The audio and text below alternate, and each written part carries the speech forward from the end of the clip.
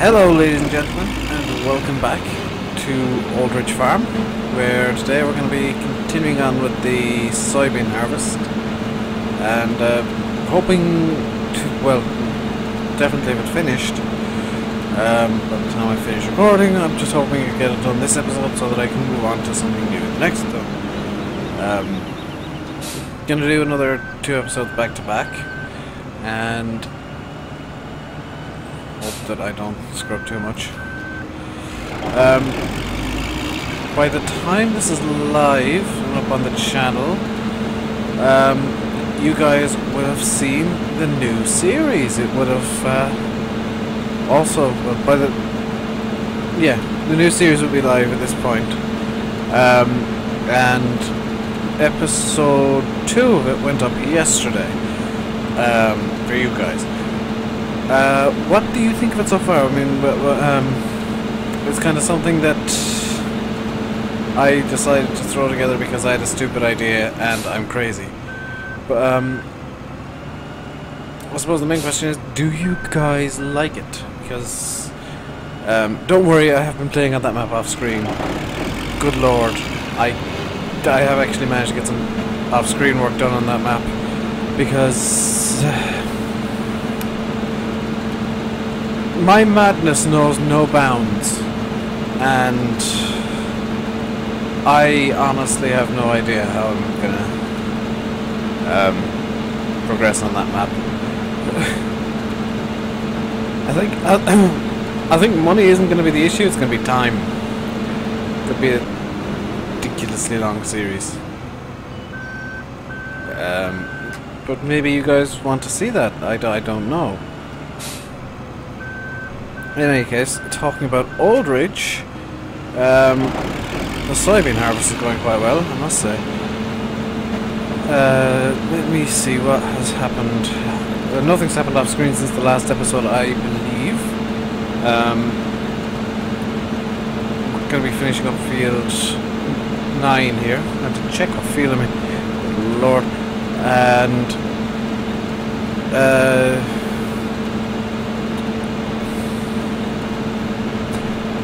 I'm gonna pop the combine back onto the low loader and hope that it doesn't crash into much while I'm bringing it over to field 8, which is a bit silly because, I mean, all you'd need is a gateway right here, gateway right here. I could bring the combine through, but no, it's not the way the map's made, so I'm gonna have to take a slightly longer route around to get the combine into the next field. Sorry, I do have a bit of a touch of a cold at the moment, so I'm a bit sniffly, and I've stopped sneezing at least, which is good. If I did sneeze, anybody wearing headphones would instantly be deafened, because I tend to scream when I sneeze. Yes, I'm one of those really insanely loud sneezers who just screams hashoo or something to that effect. It's normally hash for some reason. Just like, no, I chew, it's just hash! Okay? Don't do drugs, kids. I always try not to sneeze in front of law enforcement. Could you imagine how awkward that would be? Just like, hey, I'm a cop. Hash! Hi, officer. I've got a bit of a cold at the moment, so hash. For those of you who don't know what hash is, probably better off not knowing. I don't even know if it's an international slang word. I know it's kind of slang in Ireland, but I don't know about anywhere else. So while that's filling up, I'm gonna try and get the lowboy into the field. Oh, this is going to be fun.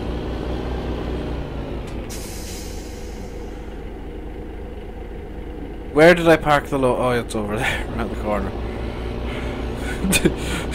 Gonna get the lowboy. Where did I put it? Where did I put the biggest trailer I have? Okay, so It's going to be a bit easier without a combine on it, I will say.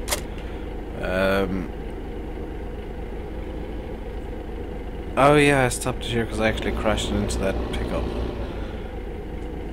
Okay, let's see if I can get this thing turned around in some sort of way. Totally legit way of turning something around, by the way, guys. If you're farmers, you all do this. I know this for a fact. I am in no way just making it up right now. I should probably go correct farmer speed. I apologize, everyone. There we go, correct farmer speed engaged. I'm just making fun of everyone now. I'm genuinely sorry, but to be fair, with this size of a trailer trying to get down this size of a road, 1 to 10 kilometers an hour, it's probably actually a good speed to be going.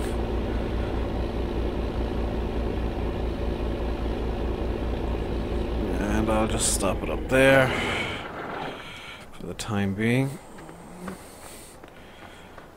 Get the combine. Oh, this is always one of the more fun bits, is trying to get the combine around on this map. Also, I realised this is episode, what, 13 now? And I'm still only on the first harvest. This could be a very long series.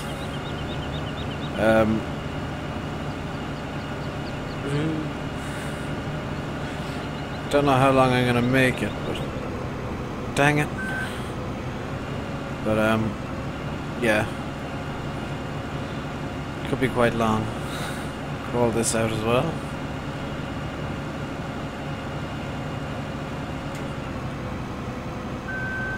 Now, I've mentioned before, I have seen a combine coming up around my housing estate, albeit without a header. It was a New Holland TX62, I believe, and it did genuinely go like 4, 5, 6 kilometers an hour down the road, just because it's a housing estate it was driving through, not a field. Oh, this is...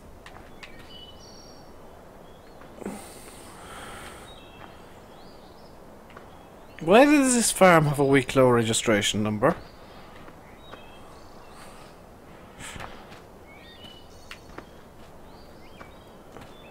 I'm now actually checking every other vehicle to see if that's the only vehicle in the entire map that has a number plate. It is! Oh my god, what on earth? It is a British bin. Why is the van the only one with a number plate? More importantly, why, if we're in England somewhere, is the number plate Irish? Vivo, Colour Gas. Colour Gas, I believe, is an Irish brand. Huh. Yeah, that's something I just spotted while I was walking around in front of it, that the van has an Irish number plate. It's a... what is it? Ford Transit? Mercedes Sprinter, possibly. Either way, it's more than a bit out of place, so let's get the combine moving. I didn't forget to start my timer. Good. And if you hear squeaking coming from me, probably because I'm drinking my apple juice.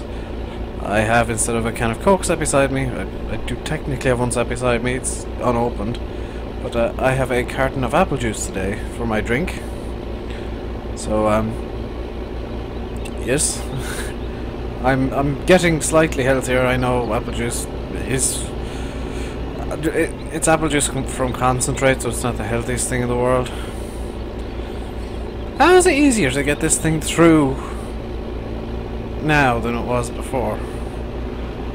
Oh well. It would help if I gave the ramp enough time to actually unfold. There we go. Let's hop in the combine. Get off. And get into the field. So what I'm going to do... I'm going to stop the combine there. I'm going to... detach the detached the entire trailer there and tried to squeeze up the bit of the road that I haven't taken up with it. Hey, it fits. Let's go.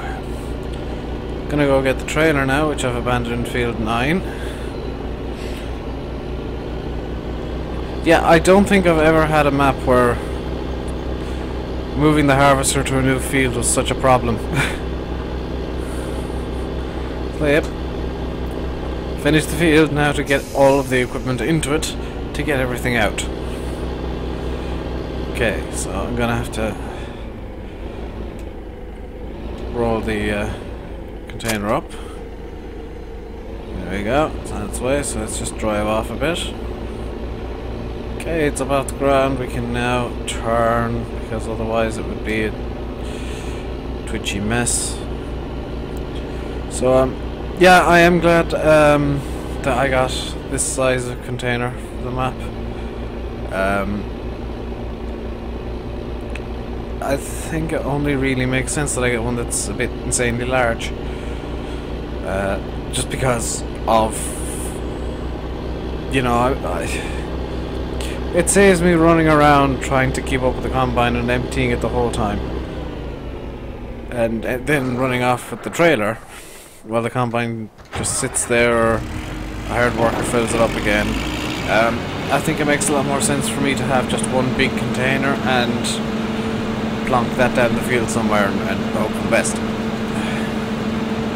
So we're going to start off field 8. I don't think we're going to get it done this episode, so I might spill over into the next one. Because I'm just looking at the timer, I don't think I've got enough time to do field 8 and start something else. But I'm going to try to at least finish field 8 or get it mostly done. So what we're going to do once we've got field 8 done is we are going to... what do we need to do? What needs to be done around the farm? Okay. So all the fields need to be seeded again. That's a given. The soybean needs to go into the seed master so that I can get some seeds out of it, so that I can do some seeding. That's perfectly fine. The sheep, the lambs, need water, and I think that's it that I can realistically give them.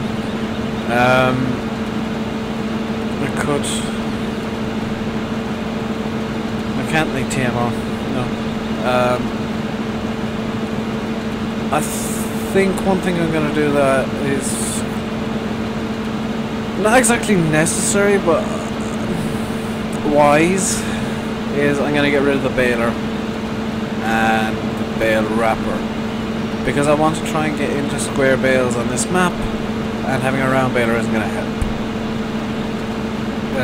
Plus there's enough bales for the sheep already, so for the lambs I apologise. There's enough straw there baled up already, so that it's not going to be an issue, so I don't see the point in having the round baler any longer. Once I get the square baler, which hopefully will be quite soon, we can work on getting pigs and cows and beef cattle and all that stuff to get everything running.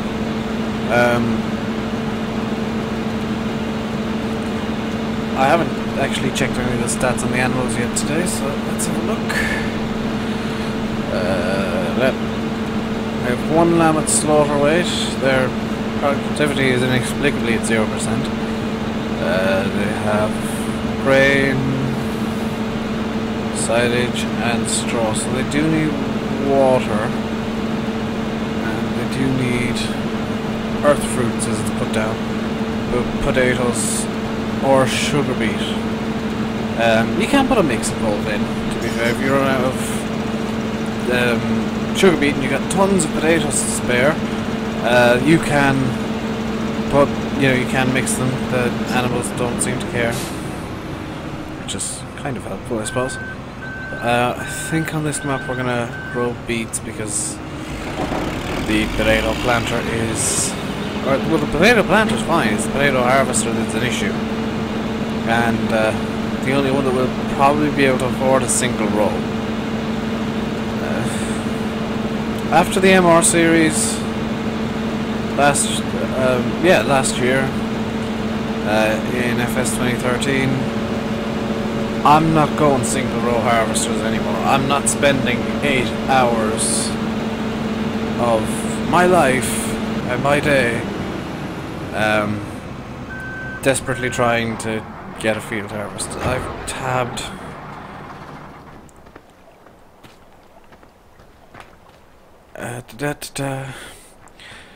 It's a lot easier to get back to the starter vehicle with the controller as well if I accidentally tab, because I can just press the opposite button. So if I'm going to intentionally tab here for once. If I tab right, I get to the pickup. If I tab left, I get back to the John Deere. Perfectly fine. So if I accidentally tab, I can intentionally tab my way back very quickly, so that I'm not cheating.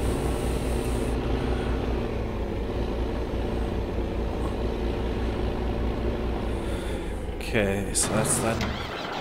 I've done it again.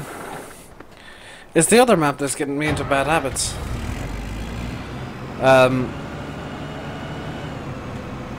The other map is just getting me into bad habits because I'm trying to do everything really efficiently on that map.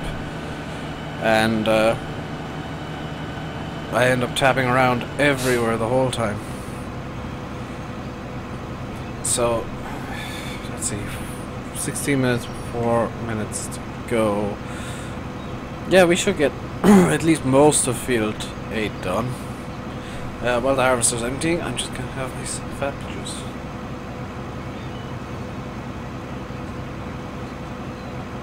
Tasty. A bit syrupy because I left it overnight, but oh well. It puts me into a good mood, which is kind of... I'm gonna guess you guys like having me in a good mood, because otherwise I'm just this really quite horrible person. Actually unbearable if I'm in a bad mood. As my friends can attest, if I get into a bad mood, yeah, you're not gonna want to talk to me. In a good mood like I am right now, probably still wouldn't want to talk to me because I won't shut up. Especially if I know you. If I know you and I'm in a good mood, you are screwed, because I don't shut up. I just keep talking and talking and talking. I think I was supposed to go around the corner there, but oh well, let's go uppy downy then. So, yeah. I don't know what I was going to say. My mind has run away. It has decided I have nothing else to say. Come on, brain. Come on. Give me words. Give me words.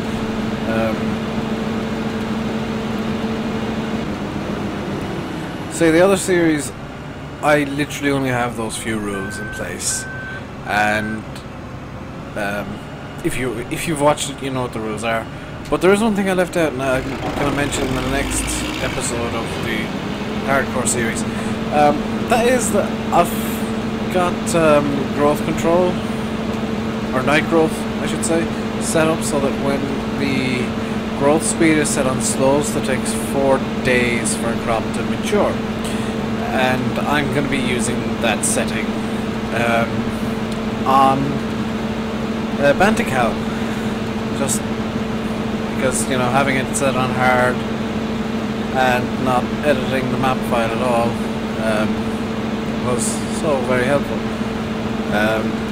I possibly should have edited it to give myself a tiny harvester, but if I did that, you would have literally 100 episodes of me harvesting the first field. The harvester that comes by as standard with the map is the correct size for that map, because those fields are huge. So we're almost done here on field 8. We're almost done the episode. I've just checked my timer again, and OBS and my phone are disagreeing, but that's because I was turning on my phone timer after OBS, and I use that as the official time for me. So yeah, I know I'm saying so much, just like tasting the air and nom eating air, it's so tasty. I don't know.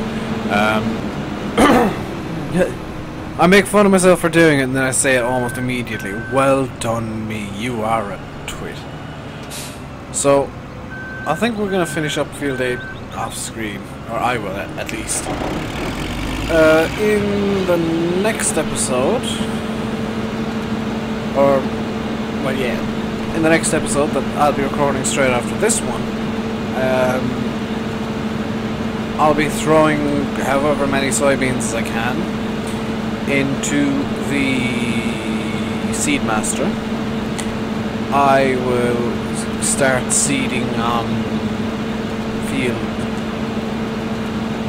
fields A and B with a crop, probably barley or wheat, because they have pretty good yields. Actually, what crops can I seed? What do you think? Barley, wheat, canola, soybean. And I have 1, 2, 3, 4, 5. 5 fields, 4 crops. I've got alfalfa as well. Okay, so off screen I'm gonna very quickly draw up some sort of crop rotation, because we've got enough fields to cover all 5 crops, so we can get 1 crop per field. I don't know how that's going to work out, but it will work out.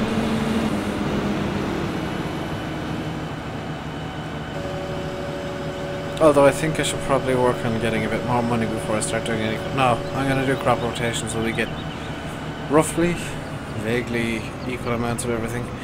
So, yeah.